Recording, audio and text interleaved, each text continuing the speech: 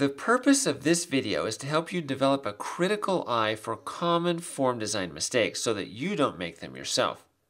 Let's do a quick quiz to see how good you are at identifying common mistakes in web forms. This form is really well designed. There's only one small problem that I was able to see.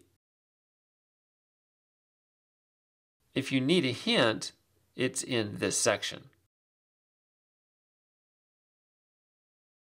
If you notice that this input is not 44 pixels tall, then you would be correct.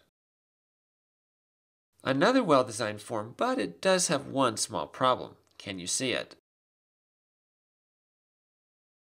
If you need a hint, it's in this section. There needs to be one space between each of the radio buttons and the related text. It just looks nicer. Do you see the proximity problem in this form?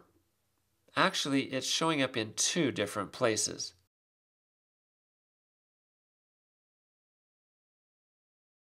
The space between the user instructions and the input needs to be changed like this, so they are visually related together. Also, the horizontal space needs to be changed, so the radio buttons are closer to the related text, as shown on the right.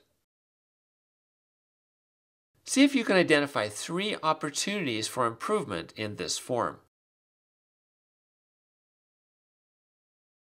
One is here in the general area.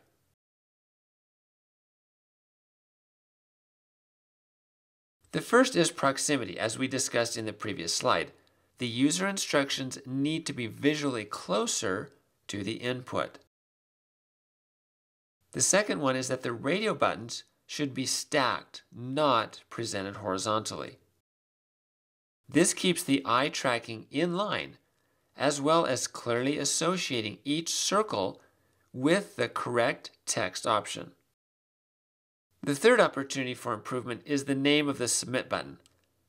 Submit does not describe what the user will get when they click it. Please don't ever use the word Submit. In this form, you can see 2 opportunities for improvement. If you need a hint, both are found in this area.